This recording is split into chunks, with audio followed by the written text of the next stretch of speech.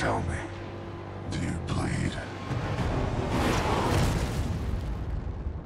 You will.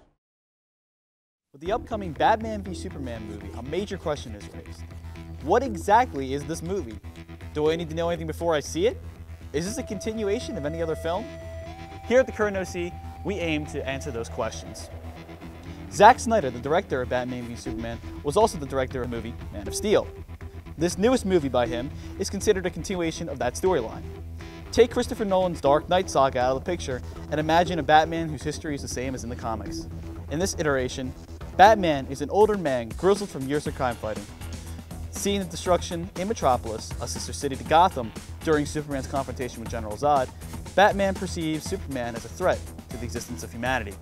Batman vows to destroy him, protect us from his powers.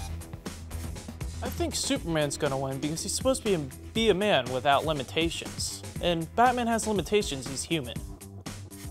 Superman, on the other hand, is facing criticism from the public for his part in the attack on Metropolis. The United States government holds him responsible for the destruction of the city. He is branded as a villain by many of the world's most powerful people like Lex Luthor, who states, "The devils don't come from hell beneath us. They come from the sky."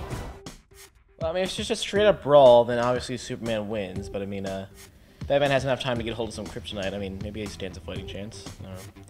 It is a tough one, but I think the winner is, I think his name is, John Cena!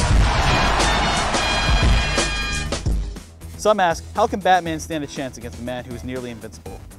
This story of a man pinned against God is a classic archetype throughout history and of mythology and tale. In previous comic book fights, Batman wins through the use of kryptonite. For example, in the Dark Knight Returns saga, written by 300 author Frank Miller, Batman creates a mechanized armor suit that helps him fight the Man of Steel long enough for Green Arrow to launch an arrow of kryptonite at him, crippling Superman, allowing Batman to triumph. Snyder states that much of the art style is inspired by Miller's novel, even going far as to have Batman seen in a similar designed armor suit. In essence, this movie is going to be a major breaker defeat for DC, ushering the Justice League in a negative or positive way. The comic movie industry dominated by Marvel Cinematic Universe, DC will have to show up with their best work in March to gain interest for their future endeavors with the DC Cinematic Universe. This has been Colin Stewart and John Cena and David Delgrand reporting for the Current OC.